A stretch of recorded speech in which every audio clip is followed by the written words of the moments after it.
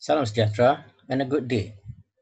Welcome to the stress physiology component of the physiology course.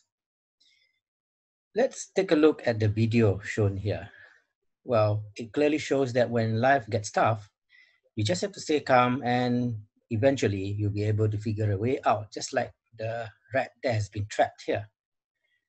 Well, throughout the course of getting stressed or facing tough times, oftentimes, animals or human beings alike will be facing certain degree of stress. But stress is something that we cannot do without because complete freedom from stress is death. Let's look at the overview of environmental physiology. It is actually the study of environmental changes or stressors and how these changes affect physiological functions and responses of an organism. As mentioned earlier, living organisms often have to tolerate and respond to environmental stresses for survival. And sometimes we should not just be basing the looks of an animal to judge whether they are stressed, non-stressed, happy or unhappy. Let's look at this cat, or named Tadassos or Grumpy Cat. Well, looks can be deceiving. He is perceived as to be grumpy because of his looks. And then, of course, when you perceive an animal from a human point of view or humanizing them, sometimes you could be missing out the detailed picture. The cat may not necessarily look unhappy, it's just that it evokes our emotion, perceiving it as unhappy. And this in itself, well, can be something that is actually stressful to the viewer and may not be necessary results in a stress to the cat itself. But of course, the undue attention will surely be a stress for this cat while it is living its fullest of life. Let's take a look again at this particular dog. Well, I leave it to you to judge whether this dog is actually happy or is actually stressed. Because depending on circumstances and depending on the pictures, depending on what is being presented to you, the facts may not, the picture may not represent the full facts. Well, why do animals or why do organisms have to tolerate and respond to environmental stress? This is actually a crucial part for survival. Just imagine a camel has to withstand 50 degrees Celsius of heat and tolerate relative humidity of less than 25% in the desert environment. Well, as a result, they have already evolved the ability to lose up to 25% blood volume and yet maintain a normal blood pressure. This is something that cannot be done by other animals because losing huge amounts of blood volume typically will result in hypotension. In fact, other animals can only tolerate up to 12% of blood volume before the loss of blood actually affects the blood pressure adversely. Another example on the other extreme end of temperature would be the Siberian Husky. They have evolved the ability to breathe in extreme temperature as low as minus 45 degrees Celsius. This is something that they must do in order to survive the harsh winter of the northern hemisphere. Then again, you also have to look at fish and birds. Well, easy as they may be swimming in the ocean or flying in the sky, in this case, birds. Well, they must be able to withstand extreme pressure changes. And we know that every elevation of 1,000 meters, there will be changes in terms of atmospheric pressure. So at 4,000 meters, you can imagine that the atmospheric pressure is only about half at sea levels. Conversely, every increase of 100 meter below sea level will result in 10 times atmospheric pressure. So fish and birds must evolve the ability to tolerate this kind of extreme environmental changes, something that something that animals that are adapted to the lowlands cannot adjust.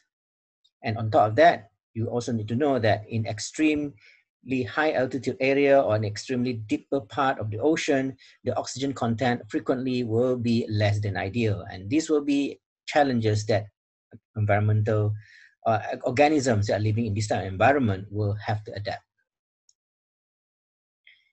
And then again, there are certain quirky evolutions as well. Birds are also capable of sleeping mid-flight. This is something that is essential because migratory birds typically fly for long distances and long hours without descending to the ground. Just imagine they are flying above the vast expanse of ocean, and definitely there will not be a place for them to perch and sleep. So therefore, they have already evolved the ability to sleep mid-flight with only one eye or by shutting down one part of the hemisphere. This is actually something that the birds have evolved out of necessity to handle the stresses around the environment. The other one will be the turtles. Turtles have been known to have long and to some extent sometimes tortuous migratory paths. And they may be migrating from warmer seas to colder seas. So as a result, they may endure huge temperature changes. And they evolve it by being to some extent warm-blooded. Okay, because if they don't do that, they will suffer from cold stunts as depicted in the posters taken from National Aquarium, Maryland. Further examples will involve things like organisms like iguanas. Well, this could be related to how owners manage their pets. Well, a pet iguana that has been constantly kept indoors at 26 degrees Celsius or lower and did not have the opportunity to bask in sun will often have at higher risk of suffering from pathology. Because why? It needs to regulate its body temperature at LBTS or lower body temperature set point of 36.4 degrees or higher body temperature set point at 41.3 degrees. This range between LBTS and HBTS is the optimal temperature range for them to regulate the metabolic activity. And of course, basking in the sun also helps them to fulfill the vitamin D needs.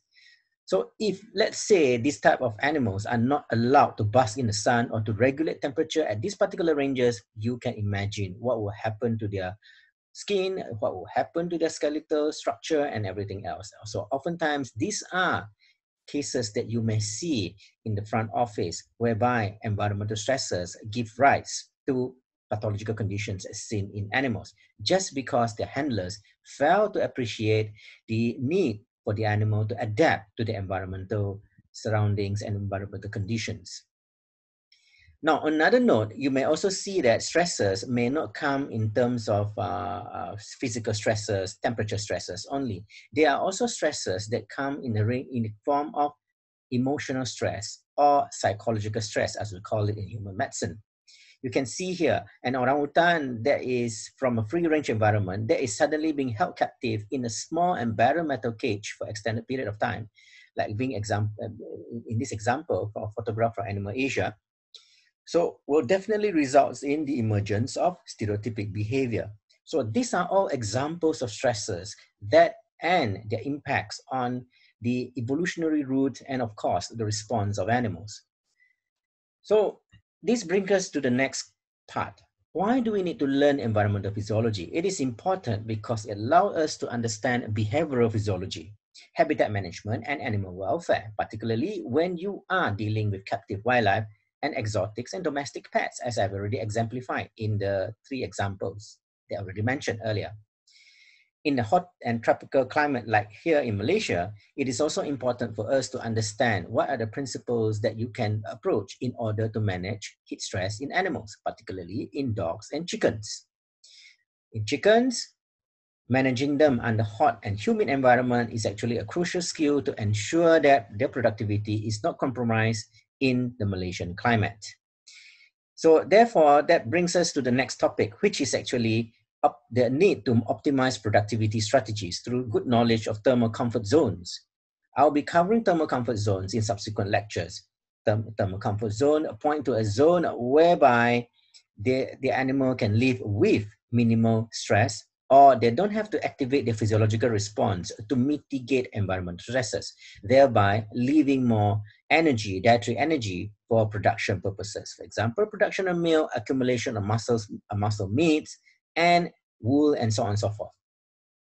In this case, it becomes important for us to schedule milking time and to look at cooling requirements in the closed house systems, chickens, and how all these factors regulate or affect egg quality. And of course, at the point of harvesting animal carcass, it is also important for us to ensure that these animals are actually slaughtered under conditions whereby there's minimal stress to ensure good meat quality and, of course, animal welfare. At the in small animal applications, or maybe even in certain exotic wildlife, there are wildlife that have been kept in captive, it is also important for us to understand the need or the strategies that we need to embark when we are managing the behaviors of these animals. And it's also crucial for us to prevent obsessive compulsive disorders that could be arising from pets that has been kept in solitary confinement or in appropriate environments of confinement for long periods of time.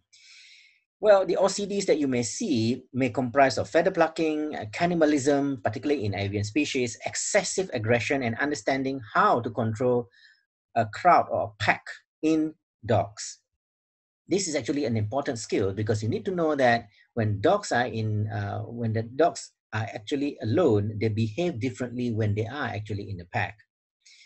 And well, finally, it is also important for us to learn environmental physiology because this will actually allow us to understand the impact of environment on animal physiology. For example, how photoperiod and circadian rhythm affects hormone secretion, and ultimately how this affects reproductive efficiencies, cholesterol levels, and the amount of eggs that you are able to get from a flock of chicken. Well, even though stressors are disruptors of animal welfare, we need to know that stressors are relevant to life. And as you can see here, when you talk about stressors, you need to talk about the 5 freedoms that are allowing animals to be free from these stressors.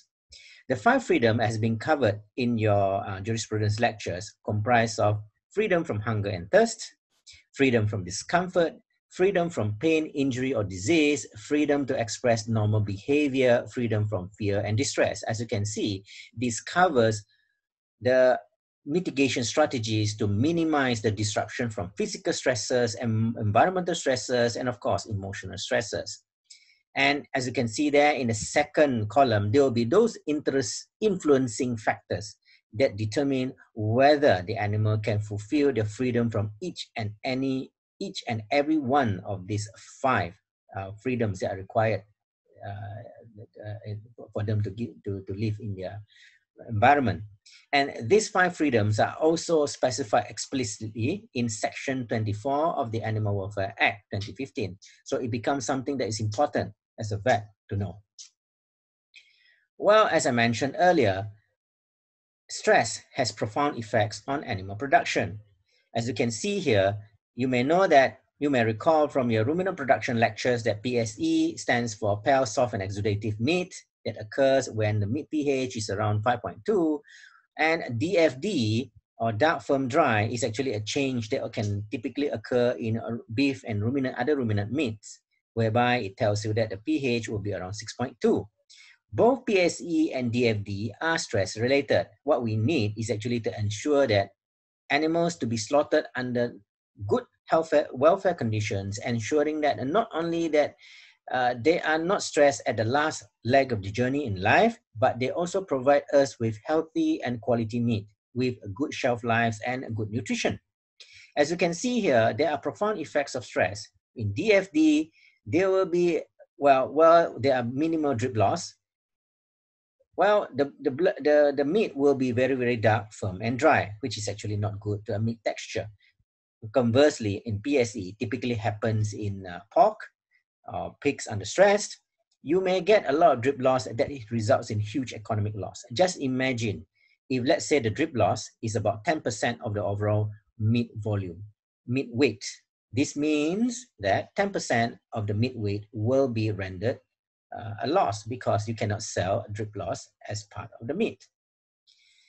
As you can see here, this particular bird, this particular parakeet will actually have issues with OCDs. As you can see here, they are actually performing feather plucking, but you do know as a vet, you need to differentiate this from preening, and of course, maybe the physiological changes to the feather as a result of molting.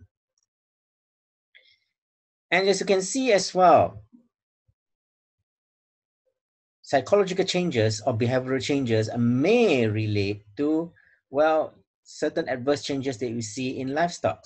Feather packing in hens, well, are known among hens that has been housed in tightly packed battery cages. And of course, barbering or a kind of dominant behavior or boredom is actually something that is very common in rodents that are being kept in captivity for experimental purposes, as you can see here. So before we move on, we have to understand the terminologies of environmental physiology. As I mentioned earlier, we have to remember that total freedom from stress is there. So oftentimes, organism will have a way to deal with distress. There are three strategies and hence the three terminologies. The first way to adapt to stress will be adaptation. The second way will be acclimatization, and the final way will be acclimation.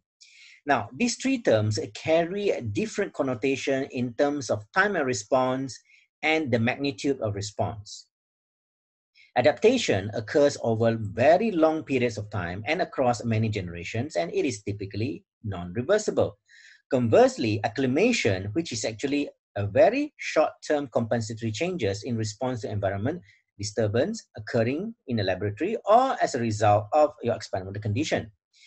Example will be you put your cat in an air-conditioned room. So the cat will have to adjust to the sudden lowering of the environment temperature. Or you put a dog in a very hot car while you are cooling the car down.